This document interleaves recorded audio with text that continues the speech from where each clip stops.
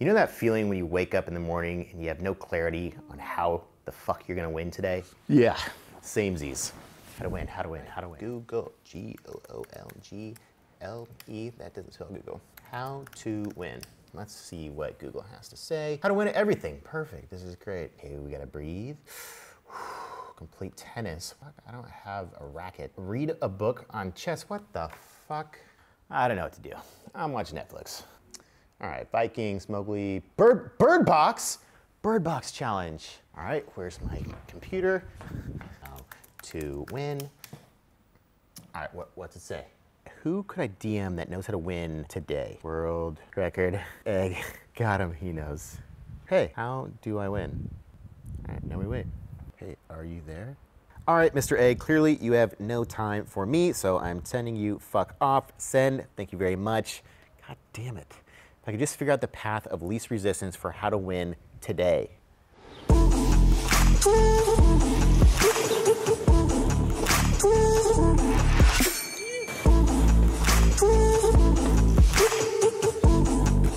All right, guys, so clearly we are here to learn how to win, and that's why we are at the trusty How to Win board. There are 3 different ways. Obviously, we got to fill in the blanks. Psst. Hey, guys. I would love for you to subscribe to my channel. If you want me to continue dropping more value like I am today, hit the subscribe button, leave a comment. It's as simple as going like this. And of course, you know, this show is called How to Make Monday Great Again. And if you don't know how to win, Monday probably isn't that great. So this is definitely a very important lesson that you need to learn in life. And most importantly, what is the path of least resistance to learning how to win? And we are going to figure out which one of the 3 is the best route and option to go. So I've been a day trader for 14 years. I've also built $1 million brand around day trading, and now I have Iconic and other products coming out as well. So in today's analogy for how to win, we are gonna use the stock market, because that's kind of what I know a lot about and what most people have known me for. So we're gonna look at how the stock market works and why so many people fail in the stock market, but this can also apply to business and life in general. So here is our diagram of the stock market, okay? We have people on the sidelines. We also have 95% of people who actually lose money in the stock market. When I first started day trading, there was a statistic out there that said about 90% of people fail at trading. After doing this for 14 years, it's actually more about 95%, and only a little small chunk over here actually wins. So why does that happen, and how does the stock market actually work? So we got the sidelines, 95% of people losing, 5% of people winning. We have the quitters who eventually lose all their money. But in the middle, this is what we call the money pool, or the stock market. So basically how the stock market works is we have buyers and sellers, okay? This is basically just the system, money, people putting their money in. We have the 5% with their money in there. We have 95% in the money in there. Money never just disappears. All it is an exchange of value from one person to another, from a buyer to a seller. The problem is most of these people have no idea what they're doing. They're just in the silence like, hey, I wanna learn how to trade stocks. There's no regulation that says they can't just go in today. So they just put their money into the system and see what happens, because they're lazy.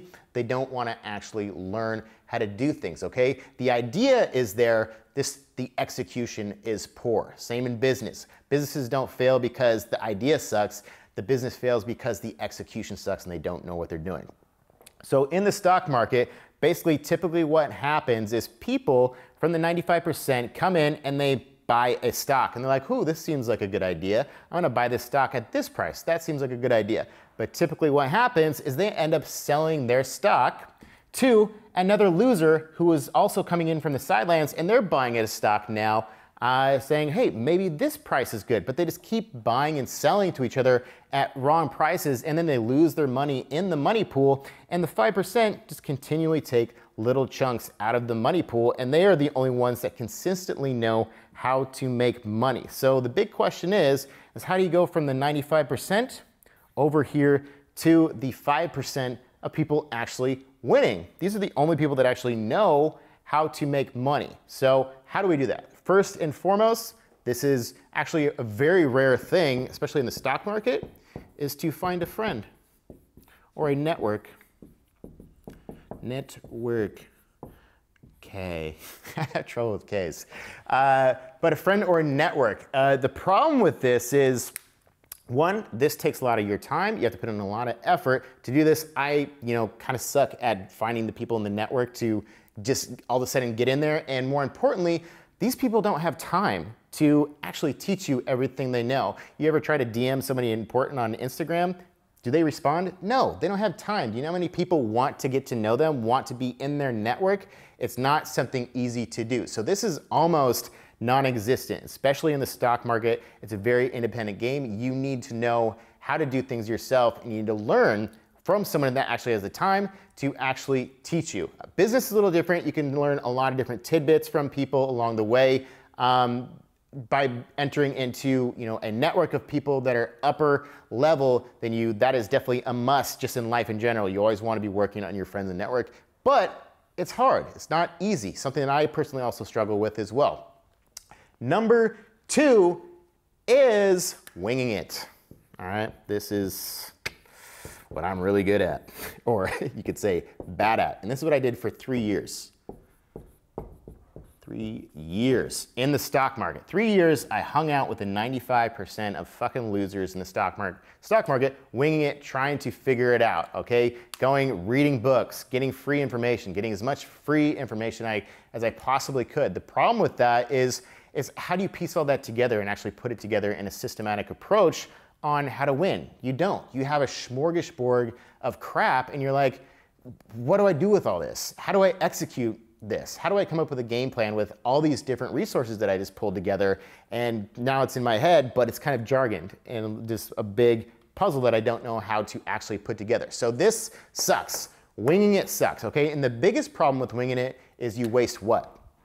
You waste your most valuable asset, time, okay? I wasted 3 years hanging out in the 95% before I ever made it into the 5%. What did I totally miss out on when I just did that, when I wasted all that time? I missed out on the opportunity cost of how much money could I have made in my trading account if I would have learned to get into the 5% in 3 months rather than 3 years that it took me trying to wing it. And that's what most people want to try to do. They want to try to wing it and just figure it out. They're like, I want to learn how to day trade.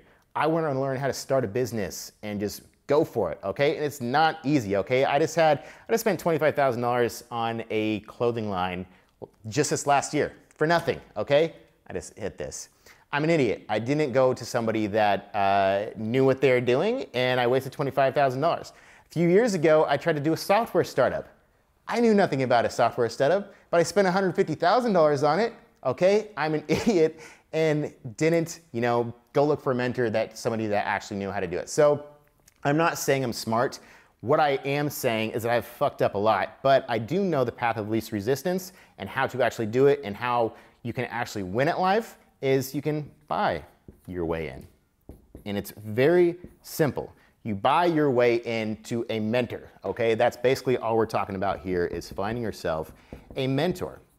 And this is the path of least resistance to winning at anything in your life. And the thing is, you can do this for just about any genre these days. If you want to learn an actual skill, today you can go Google, hey, I want to learn how to be an expert in what? And there is going to be somebody that's actually physically doing this and doing it very well that you can buy into their program today and learn exactly how they did it, as opposed to winging it for 3 years like I did, wasting 3 years of my life hanging out with a bunch of losers, aka having a really poor network, as opposed to just finding someone that actually knew what they were doing, giving them a little cash, figuring out how they actually did that, get into the 5% on day one.